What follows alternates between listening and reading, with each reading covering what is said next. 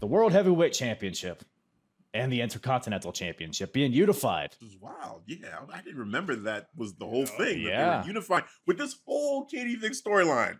Oh, by the way, we're unifying the IC and the World Championship. It's almost like they could have just had that be the storyline, but no. Right. They could. That was enough. Needs a little seasoning. Murder, something more. Necrophilia, semen. Semen.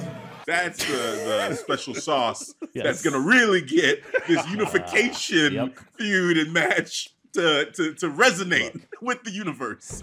To be fair, I mean, it kind of did. We all kind of remember. We remember it, but we remember the wrong parts the titles. I barely remember the titles.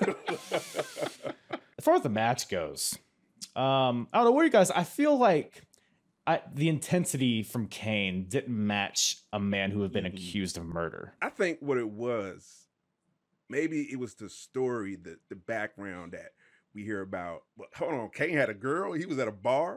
I thought he was some supernatural half brother. Yeah, I thought he was born out of ashes. Throw that shit out. Like, right.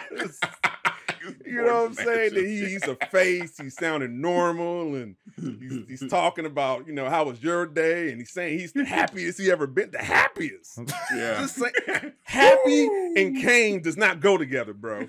That's what kind of took me out. Yeah. And so, Oh, man. seeing this match, I'm like, I can't get into it. He just doesn't seem as aggressive like the old Kane. Like, come on, Triple H put you through the wire. He tried to have you be committed for murder, bro.